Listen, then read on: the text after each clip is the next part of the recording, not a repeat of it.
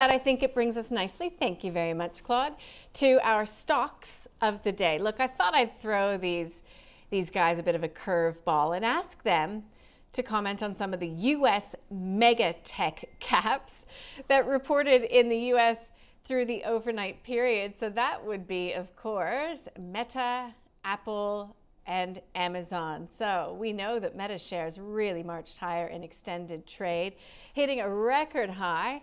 In just about 10 minutes, it actually put on equivalent to $110 billion in market cap. I mean, we just can't even really compare here, can we? It's going to be paying its shareholders a dividend, first ever of 50 cents per share. Apple beat on sales and profit thanks to the iPhone, but China was the weak spot. And iPad sales down significantly, and the market not treating that one so kindly in after-hours trade. Atlassian, so the good old Aussie story, also reported shares lower in after-hours trade. Net loss of nearly 85 million US dollars. Sales were up 21%, but does the market care when you're still posting a loss? And then Amazon, it beat fourth quarter revenue expectations. Looks like everything is growing for Amazon. Ads, sales, AWS revenue rose 14% to $170 billion, again, beating the street. So, what do our expert guests make of those big mega tech earnings? And I don't ask you guys just to be flippant. You know, really, if you are interested in growth companies, if you're interested in returns, when you think about valuations a lot, which I know you both do, like Luke, should an Aussie investor have exposure to one couple of these mega cap US stocks? Oh, for sure, Nadine. And I would probably do that through like a NASDAQ or an S&P 500 ETF. I probably wouldn't go looking to pick one or two of them directly. But look, it's fascinating. And you're right. Like Claude and I, we're primarily ASX small micro cap investors. But funny enough, this morning, a fellow investor sent me an email and said, I know this is not your space, but check out the Facebook/Meta results. I actually did that this morning before our emails went around.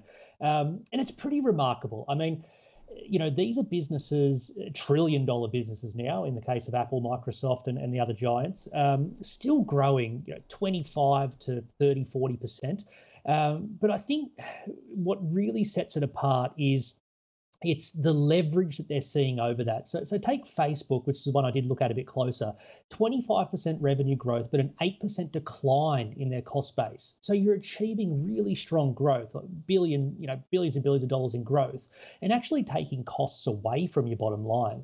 And of course, that opens up the insane profitability that we saw in the market responding strongly. Now, compare that to Atlassian, which again, I must admit, I didn't look at that result in depth, but to your point that you made, there's other businesses that are showing growth, which is fantastic, but having to spend to get that growth. And of course, the market's not really rewarding that. So look, I think what you're looking at this point in time for Google, Amazon, Facebook, maybe Apple not so much, but those first three probably went a little bit crazy in that 2021 period with investments and headcount, and they've made some well-reported adjustments to their cost base. But I think what's probably caught the market by surprise is the strength of the businesses still being able to grow even as they've done that. So look, it's hard to fault these behemoths, and I think where they sort of set themselves apart from businesses of the past is they are truly global. I mean, these are no longer just American businesses dominating an American index. They're global businesses, and still have plenty of growth potential in front of them because they are so capital light in the way they operate as well. So, unfortunately, it's not the target primarily with the capital, but yes, I do agree with you. If you are a more passive investor, you need exposure to these businesses. These will be the businesses that are around for the next 10, 20, and however many decades into the future.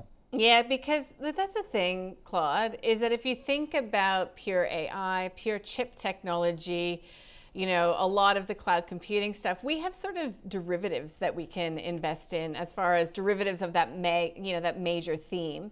But we're lacking, arguably, any really direct way to play on some of those thematics, those key themes, or a big way too. What do you think? Yeah, I definitely think that it's slim pickings on those big themes on the ASX, that's for sure.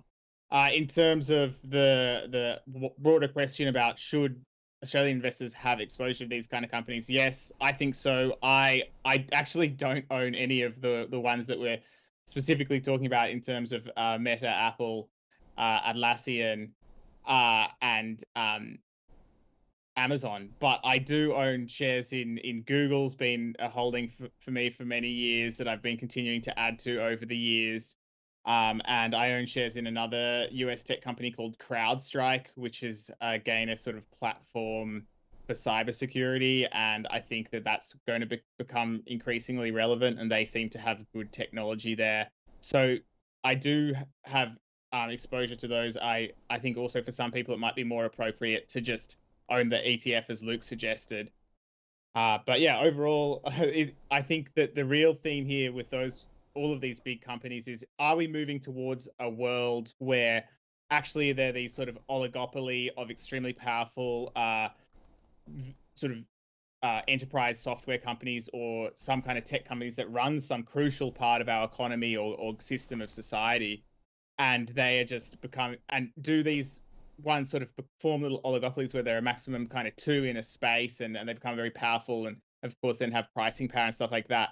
Are we moving in a world more in that direction? If so, then you definitely want to own some of these big behemoths. So I'm not against any of those ones at all.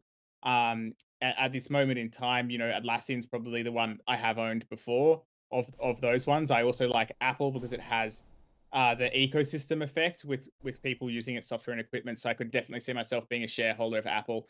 In terms of Meta, it's not one that I've been on myself. It's not actually my preferred. I know it's the stock of the moment right now, but that's partly just because it's been in the doghouse previously in a couple of years, so it's recovering from that. So all of them great companies though, and investment worthy and totally considerable for someone's greater portfolio. Okay. Just because so many people are looking at it, I don't put all my time in trying to get an edge in any of those companies. All right.